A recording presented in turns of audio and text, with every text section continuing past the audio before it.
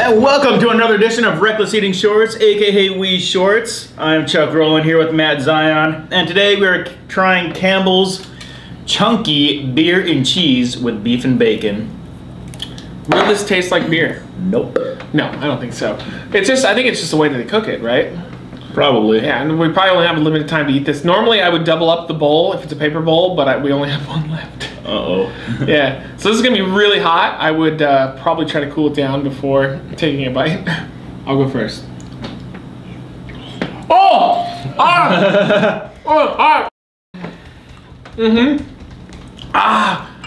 Oh my god, the random raw GM. I burned my mouth a little bit. Wow, you got a mouth of steel. Yeah. How'd you do that? It didn't even affect you at all. I don't know. Maybe I just blow hard. I know you blow really well. Oh, it's hot. It's really good. Yeah.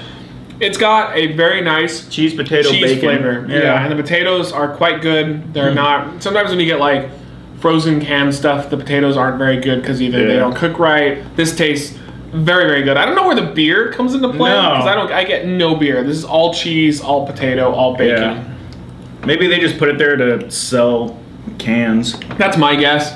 But yeah, this is completely delicious. All these flavors that they come out with like this are really good. It's just, they're horrible for you.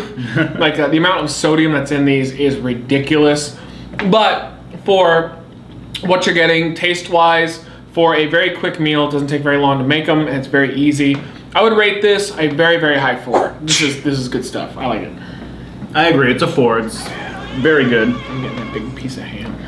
Yeah, you get the taste of everything but the beer though. Oh my god, that's good stuff. Especially when you're drunk. Yeah. It especially helps. It's not too cheesy. That's what's really good. The cheese is there, but it's not like overpowering. I hate clam chowder. Like their clam chowder is the one flavor I can't do. Yeah. I like clam chowder. I just don't like, store-bought clam chowder. It's the same with the split pea. I tried it from a restaurant once, clam chowder. I still didn't like it. Little packets of heat. It's still a little hot. But hey, either way, you can get this bad boy pretty much everywhere. They have it at Walmart and Target and Stater Brothers. Check it out. And out of all of these canned soups, what is your favorite? And is there specifically one flavor you'd like to see us try? Let us know in the comments down below, and we'll see you on the next episode.